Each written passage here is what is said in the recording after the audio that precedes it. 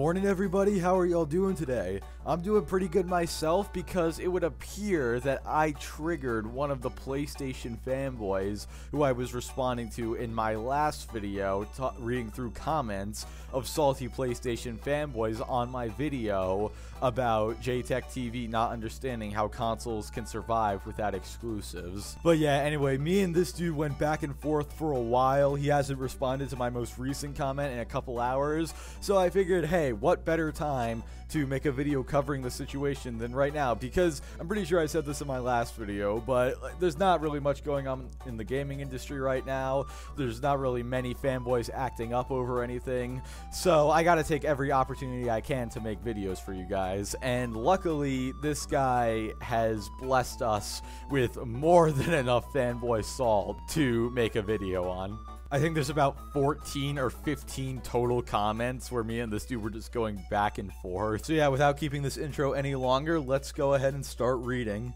At KlutzyKing552, you call me a fanboy in this video? Triple question mark, laughing face emoji, says the one who is trashing PS and its fan base in his videos, defending Game Pass and damage controlling for Xbox having no games, laughing face emoji ×3. And the respond on your last comment, well duh, of course you don't need Xbox to subscribe to Game Pass, anyone knows this, and for this reason also you don't need an Xbox at all if you have a PC.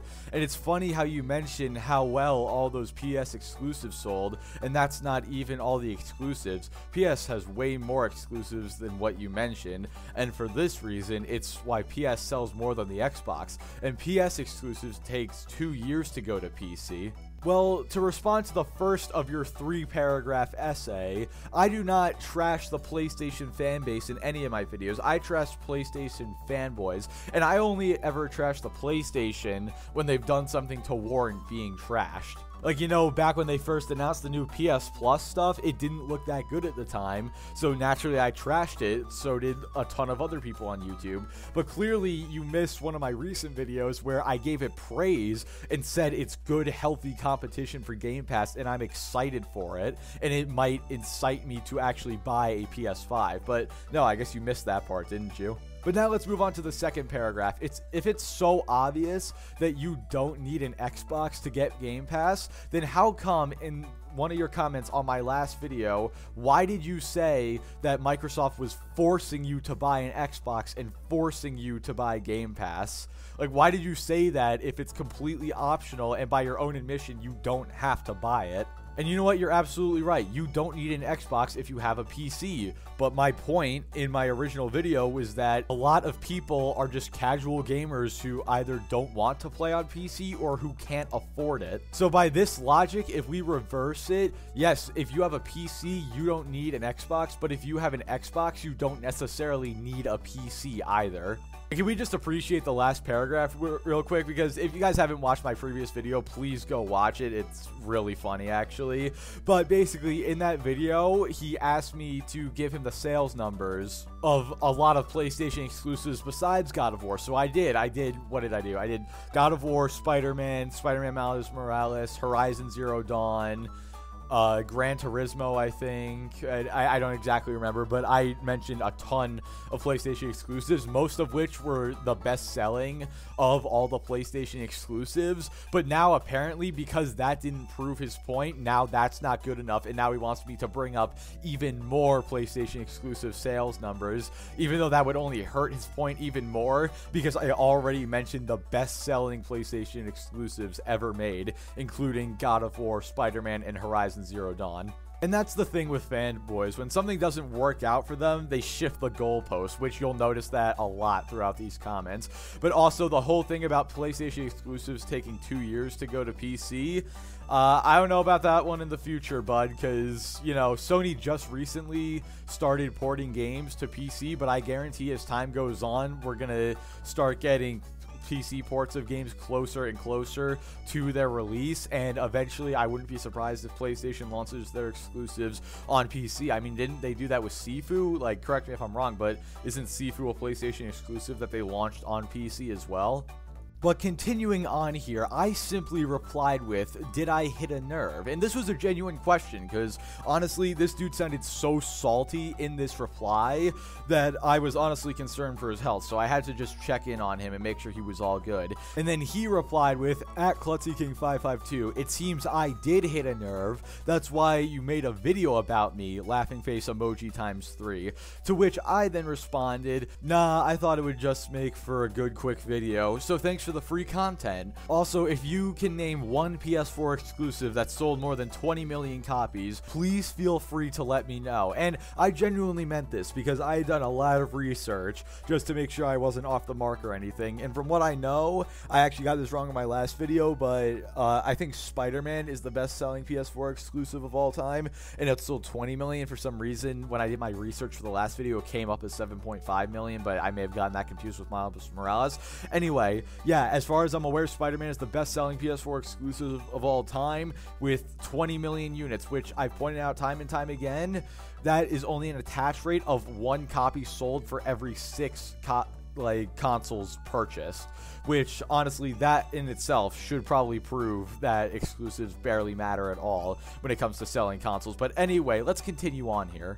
He then replies with, at KlutzyKing552, yeah, sure, by making a video about me proves my point. You are defending Xbox like a Xbox fanboy. First of all, 10 out of 10 grammar right there, a Xbox fanboy. But I really just love this logic because I'm pointing out a fact that Xbox doesn't need good exclusives to be successful. That apparently makes me an Xbox fanboy. But apparently, you know, when this guy defends PlayStation, that doesn't make him a PlayStation fanboy. It's a little interesting how that works. But anyway, continuing on, I responded with, even combining the top 10 best-selling PS4 exclusives ever, all of them total come out to be just as many sold as PS4 units. How does that prove exclusives sold consoles? If exclusives mattered as much as you're saying, each of the top 10 best sellers would have each sold as many copies as there are PS4s. Also, if exclusives are truly what sell consoles, then why do third-party games sell better than PlayStation exclusives? And you know, I think these were some pretty solid points right here, but something I did forget to mention is also, if exclusive games matter so much,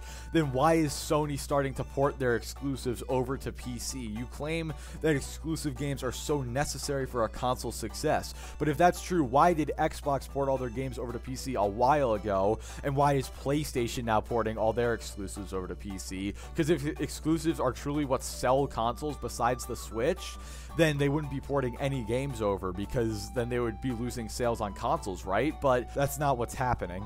But now continuing on, he replies, at KlutzyKing552, you are using typical Xbox fanboys logic because you are defending the fact that Xbox has no games, SMH.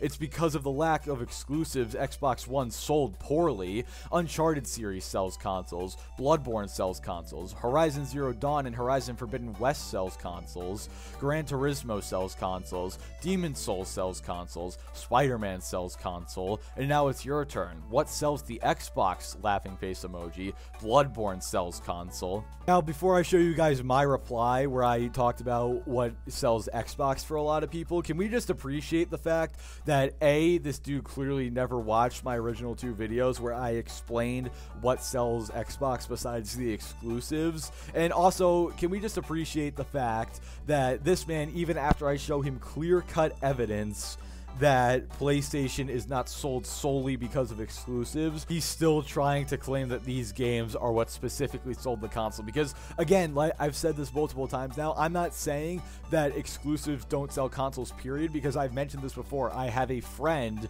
who literally bought a PlayStation for Spider-Man. He only bought it for the exclusive.